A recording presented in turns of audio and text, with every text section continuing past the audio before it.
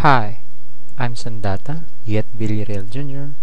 Welcome to Video Assisted Instruction Software Packages series. Right now, our topic for today is about the hands-on number 2 activity. Last time, we create this setup folder coming from hands-on. So we can delete it right now, the folder hands-on.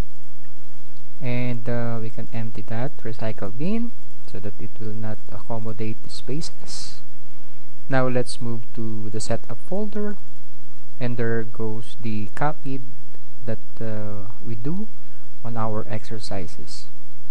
Now let's move on to beginner number 2 as our second activity. The topic we have right now in hands-on is what are the default of the Microsoft Excel as a spreadsheet in terms of icons, sizes, magnifying. Okay. So let's move on and talk about this. So the first thing we're going to identify, if you're going to the Microsoft Excel worksheet, you will notice that it is not visible yet because it is something like widen, okay, font or sizes. So the first thing you're going to do, this is what you call zoom. So our zoom, the default is 100. So zoom magnification 100. So that is the default in terms of zoom. Next, in terms of view, normal view, page layout view, and the page break view. So the default is normal. So something like, if this is look like this, what you need to do is to go back to a normal. You can click this one to a normal view. So we have the default we have is 3 sheets. Okay, sheet 1, sheet 2, and sheet 3. Okay, that is the default. It is not 2, it is not 1, it is not 4. So we have 3 sheets as a default. Next, in terms of font name, we have Calibri as the default. Next, we have the font size. The default size is 11 of the font. The alignment. Okay, so we have the top align. So we have the middle align and the bottom align. The default in alignment is the bottom align. Right here, we have here set of content of alignment. So we have the left alignment, the center, and the right align.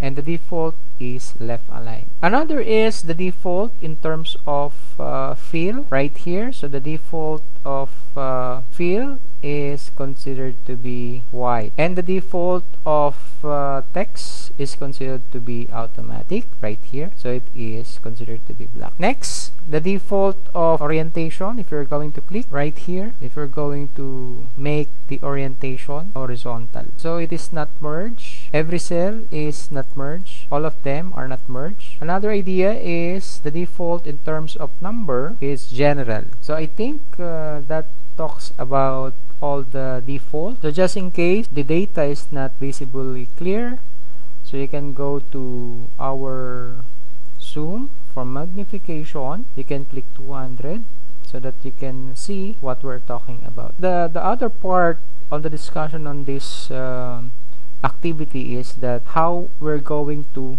input data right here, and it moves to its default location. So the first thing you're going to identify is that in every cell, and that is the active cell, that is the only thing you're going to input any text, any number, or any alphanumeric or sign and symbol. That is the idea.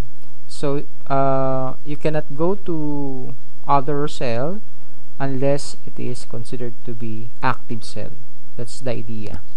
So every time you go or move, there's what you call active cell. So you can use your mouse and you can click identify the column and the row of the cell. Now right here we have daily inventory. If I'm going to type an addition to the description budget, so I'm going to click below of the column A and 10. So we're going to type budget and comma and resins. That's it. You need to identify also that every time you type in the cell, it is been shown also in the formula bar right here. So everything you type, it must be shown on the formula bar. Every time you click on the data or text, it goes also be visible to formula bar. Another is that once you click the active cell, okay, it will give the coordinates of a column and a row, and this column is A and the row is 10, and it will display on the name box right here. So this is the name box, so A10. So it meant to say the A10 is the active cell of all those cells. And after you're finished typing, you will notice that there is what they call a blinking cursor, and I call that insertion point. It is called insertion point because you can type from the keyboard any numbers, any letters, or sign and symbols. That's why it's called insertion point. And after you're finished, you can press enter, and it will go down once to the other cell. That's the idea. A11 is right now on the name box, which is a column A and 11 rows, and this is considered to be the new active cell. In terms of number, what you need to type is something like you can press any numbers, okay, point 45 for example, or to make it new, let's move into point 40.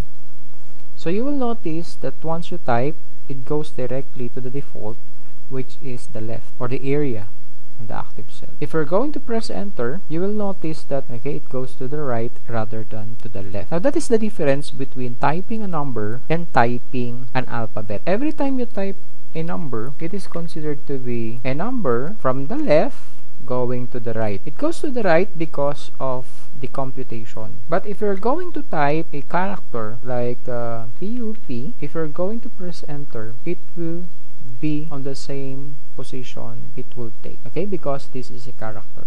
Now in Microsoft Excel, there's a big difference of typing a number and an alphabet or a word. That is the idea. So how about typing up a dollar sign or a peso sign?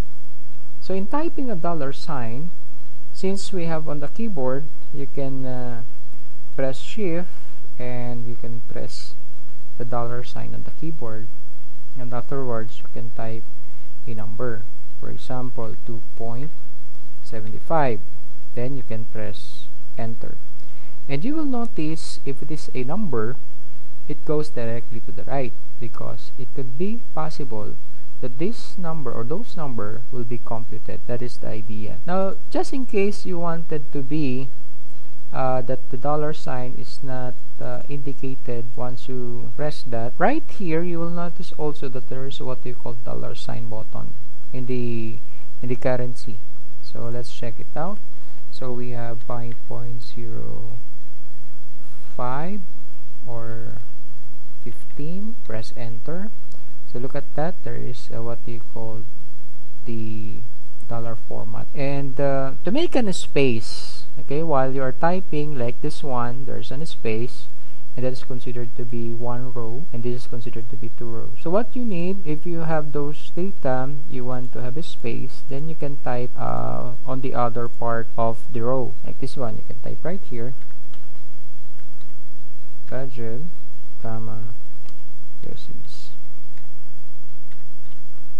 So press enter. That's the idea of how to put spaces, okay, through rows, even in columns. If you want to type right here, so that's the sum, okay, then press enter. So you have column space. That is the idea. That's all for today. By the way, thank you for watching and good luck.